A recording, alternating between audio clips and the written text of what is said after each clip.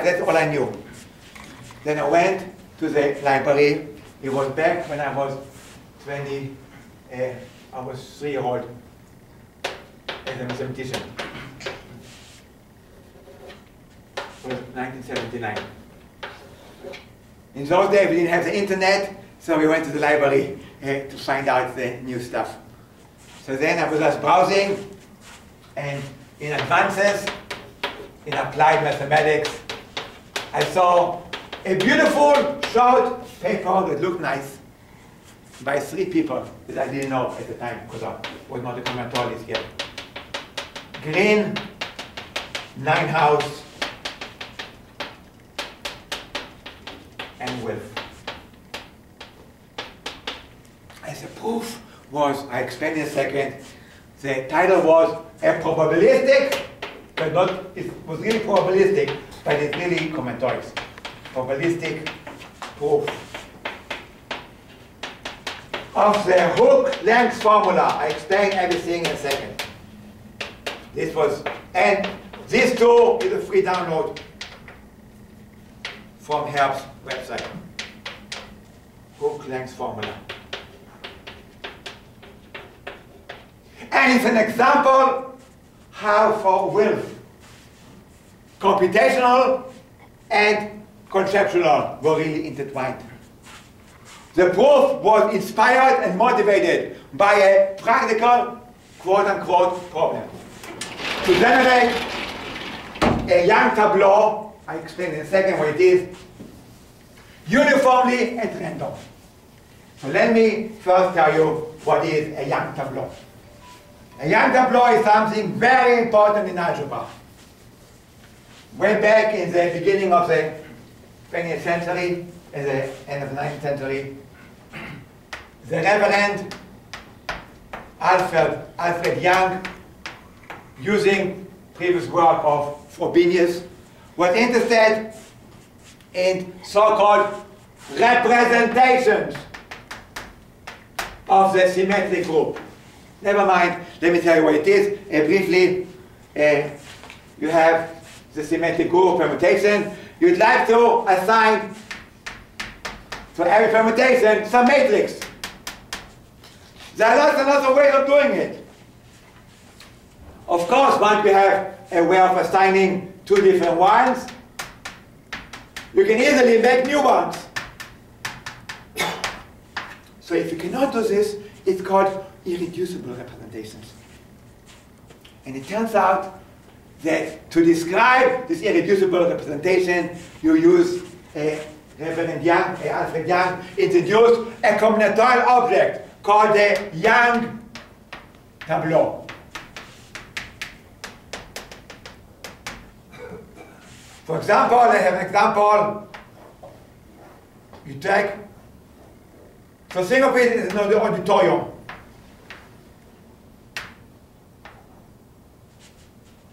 And here you have some show. And you have to be able to see here and here. And you have people of n, so in this case 1, 2, 3, 4, 5, 6, 7, 8, 9. 9 different heights. Mr. 1, who's the shortest, Mr. 2, second shortest, until you get Mr. 9, who is the tallest. You don't want Mr. 9 to be here, because then this will not be able to see. It will be blocking the view. So obviously, the shortest has to be here. Then decide the second shortest, who will be there. It has to be here or here, because if it's here, somebody here will be blocking 2. So there's one possibility. There's another possibility. For example, this. Now 3 can come here or here. 4 can come here. And if you do it in such a polite way that nobody will block the view of somebody else, where you want to have a clear view of this front and this front, you get what's called a Young tableau. So what it comes up to, a way of arranging the integers from 1 to n. So you call it lambda 1, the first row is lambda 1, lambda 2, lambda 3. And the number of boxes is called the size. Okay. Of course, if you don't care about politeness, obviously there are n factorial ways of doing it. It's just 9 possibilities for the one, but if you want to make it a polite way, such that every row and every column is strictly increasing, then it's called a Young tableau, or the full name is standard Young tableau. In the presentation theory, sometimes you allow repetitions, but in this case, no repetitions, so it's a standard Young tableau. Question, obvious question, how many are they? And there was a beautiful formula. First there was an ugly formula due to Young and Frobenius. But then, in the early 50s, Frame, Sral, and Robinson found a beautiful, elegant formula. For one thing, it's obvious if you look at the Young tableau of the size 4, 3, 2, and then you do it the other way, what's called the conjugate partition. 3, 3, 2, 1. Obviously, the number of Young tableau of say 3, 3, 2, 1, and the say 4, 3, 2 are the same by symmetry. It's just flip it. But the original formula due to Young Frobenius, I won't reproduce it here, you can look it up in Wikipedia or many other places, does not explain the symmetry. It's married to either the rows or the columns. It does not explain it. So Frame, what Frame, a Sral, a Robinson, and Sral, no. Frame, Sral, Robinson. In those days, they didn't have the hang-up of having it alphabetically. So Frame was the most important, and then Sral, I think. So, here is the formula, let me tell you, the hook length formula. So it starts with n factorial on top, but then you divide by something. So there's something called a hook. So look at the naked shape without stuff in it. So what I'm now drawing is not a Young tableau, but something else, describing the notion of a hook. So let's do a big example.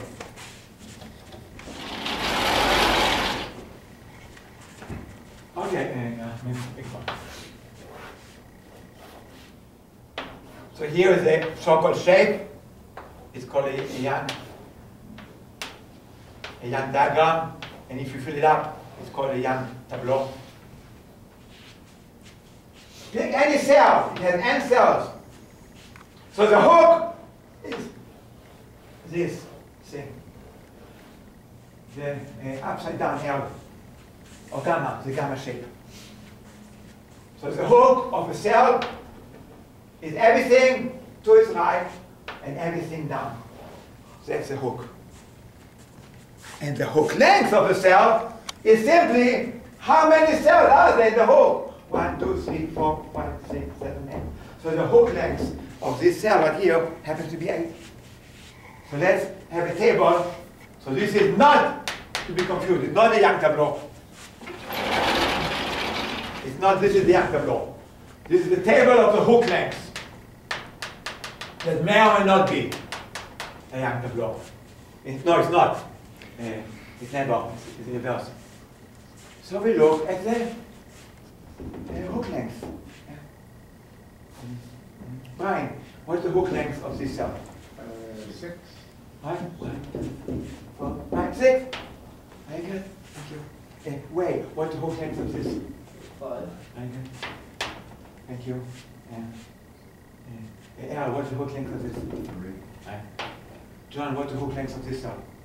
1. Very good. Thank you.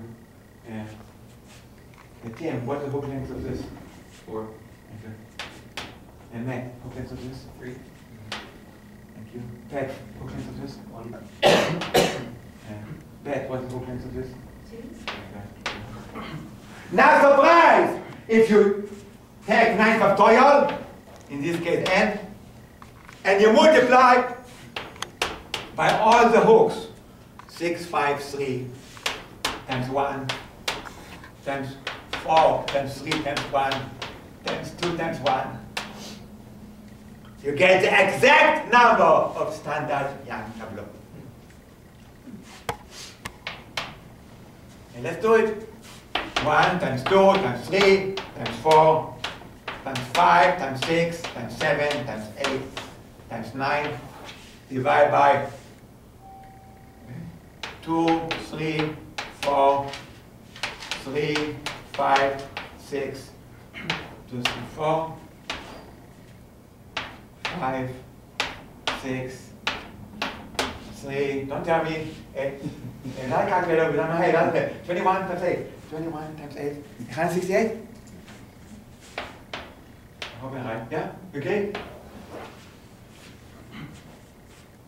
There are exactly 168 ways of doing this. This is one out of 168 ways. Beautiful formula. And there is a beautiful proof, even nicer than the proof of green 9000 width. I don't want to be obnoxious, but this is a nice proof, but it's even a nicer proof due to Don Knuth. Let me tell you. And you have to be fair, I mean, I adore her in this proof. But you have to be fair, there's even a nicer proof. For a Young tableau, you can characterize the Young tableau equivalently as that everything has to be the smallest. In this cell, the entry in this cell has to be the smallest of its hook. So for each of them, the probability that this guy will be the smallest is 1 of the hook lengths. Altogether, the n factorial ways of arranging it any which way. The probability that this will be 1 is 1 out of 6. Probability that this will be a 3 is 1 out of 5, 1 over 5, and so on. By the basic rules of probability 101, the probability that every cell will have the property that its entry will be the smallest is n factorial times 1 over the hook length. QED. The beautiful, beautiful proofs. There's only one problem with this, a slight problem. What the problem? Non-independent. Right, it's false. Because these events are not mutually independent, as you can see. Sometimes it is. This event, and if it's not disjoint, and this event are independent, but these are not independent. So this proof, as beautiful as it seems, unfortunately, or maybe fortunately, is false. So we need a better way to explain these two things. And the way that it came about was algorithmic.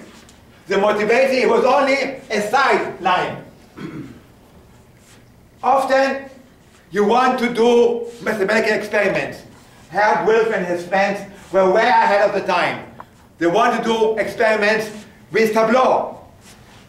So suppose you want to get a typical tableau, have Monte Carlo, generate 10,000 tableau and do something, ask them how many blah blah blah blah blah. So you need an algorithm fast to do uniformly at random. Now if you want a random like this, it's no big deal. You can easily write a computer program to generate all the 168 Young tableau. And then put it in a hat, check it very well, and take your favorite one Young tableau at random. But suppose that the shape is 20 by 10 or even 10 by 10. 100 things.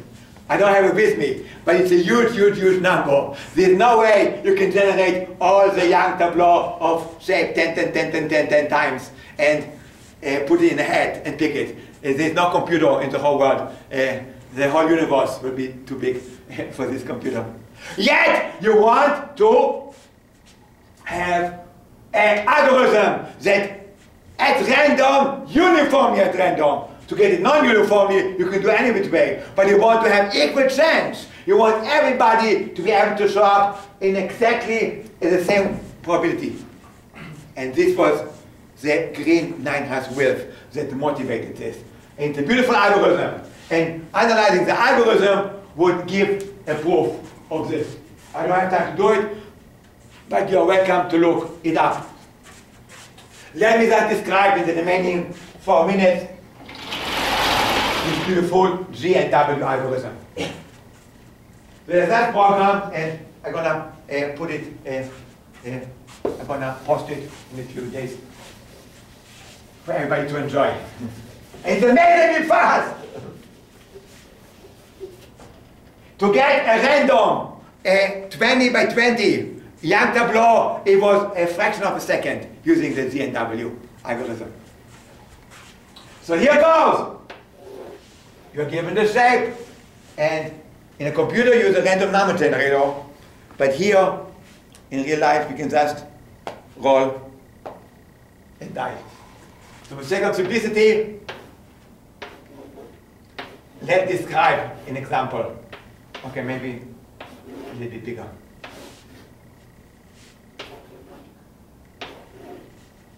I want to construct uniformly at random a random Young tableau of the given shape. That's the input. So here goes the G and W algorithm. 1, 2, 3, 4, 5, 6, 7, 8, 9, 10. Step number 1. Roll a die or have a spinner like a roulette. And with probability, equal probability. Pick one of them as a starting point. Take a blindfold. So this one. Now start walking, and you need different faces of die, or different roulettes. Now you can decide where to go. The hook like this, 1, 2, 3, 4, 5. So you can, the next step, you have to go on the same hook. One step you have to preserve in the hook. You have to go to somebody in your hook. So you can either go here, or here, or here, or here. So once again,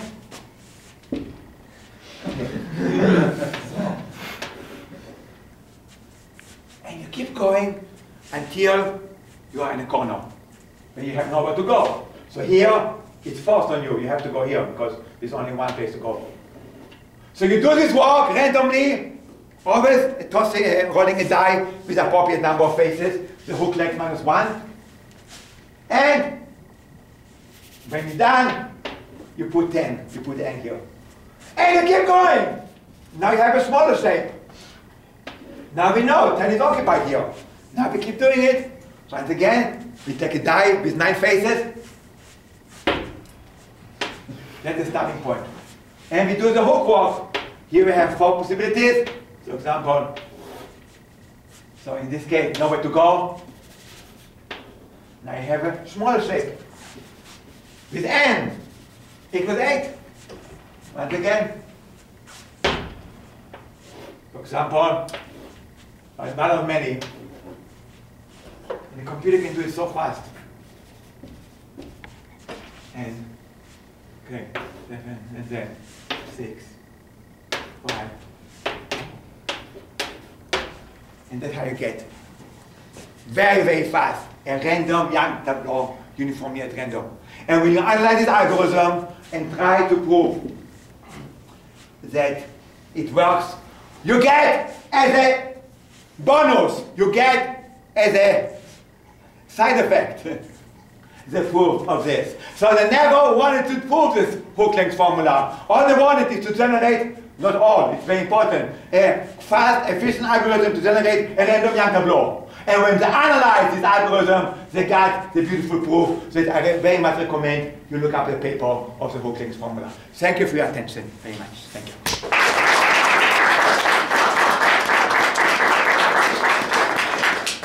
Thank you. See you next week.